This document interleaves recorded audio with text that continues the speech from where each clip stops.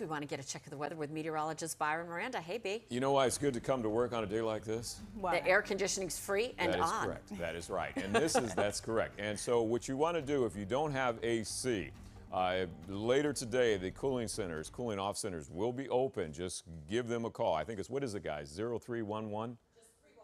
311. So if you need a cooling off place later tonight when your house, if you don't have the AC, will be hotter than it is outside, call them, find a place to go. We need the radar to give us some rain today.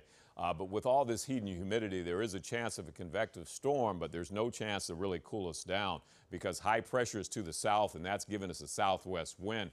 And you see on the model here, the rain futurecast, it's not picking up any rain. That does not mean we won't see a 15 to 20-minute thunderstorm, but then it's over, and then the heat's still there, and the humidity is still there.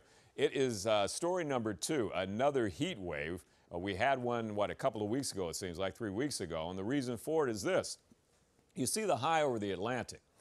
This is what we call this big ridge of high pressure over the Atlantic, and that taps into that southwest wind, which brings up that moisture from the southeast, from the Gulf Coast, and brings the heat with it.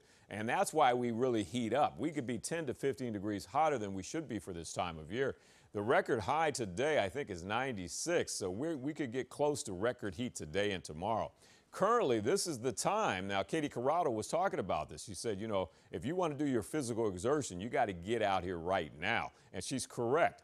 You see the temperatures in the low to upper 70s while it's very humid. You can get that run in. You can get that walk in. You can take the doggy for a good little walk before it's too hot after 9 a.m. to do that because of the winds being out of the southwest. And with that transportation of warmth and moisture from the Gulf of Mexico, we get hot and muggy conditions, feeling more like Atlanta, Georgia, or Miami, Florida, right? When you're talking about a feel-like temperature of 99 degrees, you can't do outdoor activities. The kids can't do it this afternoon.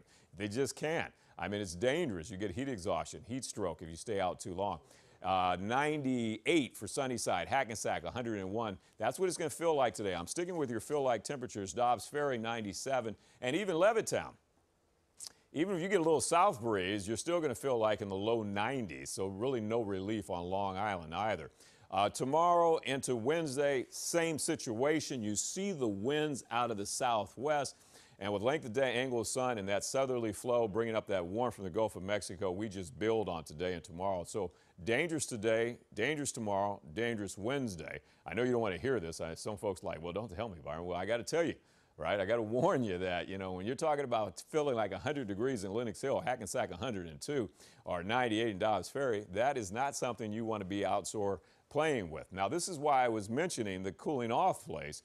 If you live in a house or an apartment, you don't use the AC tonight, the house will actually start to get hotter than it is outside. It won't cool off, just like the car. We emit shortwave radiation from the sun. It turns around as terrestrial radiation, longwave radiation, and it gets caught in the house, and then it gets deadly hot during the evening hours, and that's why you need the AC. Keep your shades closed today. Try to keep the sun out, but it's still going to be hot. 99 feel like today. There's no difference really tomorrow and Wednesday. Even Thursday, we're still flirting with a feel like of 90. We've got to wait until the weekend before it cools off, Marissa, and we've got to take it easy, right?